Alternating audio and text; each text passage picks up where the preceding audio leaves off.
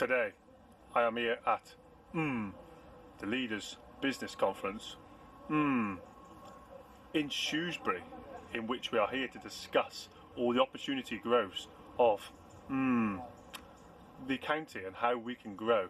As you can see, community, it is very boring and drives you to sleep every time I keep saying in every single one of my sentences. Now, there's some great speakers here today in which we're doing talks on the economical growth of Shropshire as a county, but no matter how good and intelligent they were, every single sentence was which just made me totally fall asleep.